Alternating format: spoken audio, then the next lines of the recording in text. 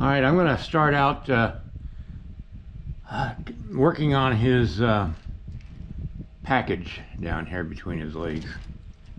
I'm not going to show that, but I will come back as soon as I get that done.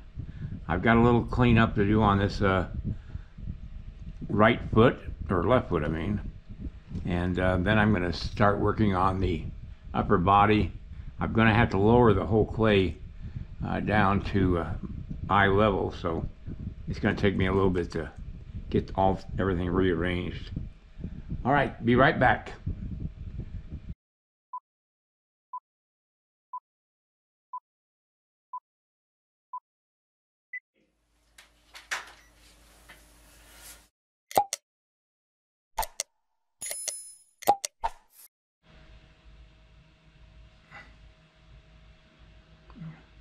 Just adding some clay here for the bit of flesh that is stretched between the knee of the rear leg and his stomach, or the main body. I don't know what they call that part of the horse anatomy.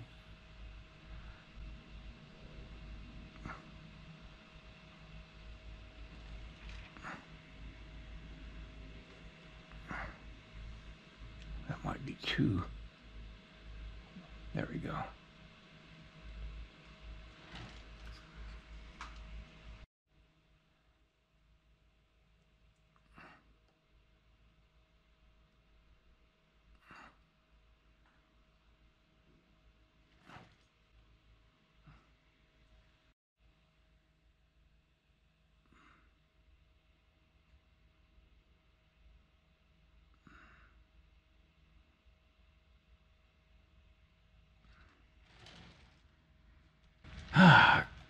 I'm going to do the same thing here. Okay, I'm going to work on his body a little bit. I'm going to adjust the light here so I can see better what I'm doing. And then I'll work up to the legs.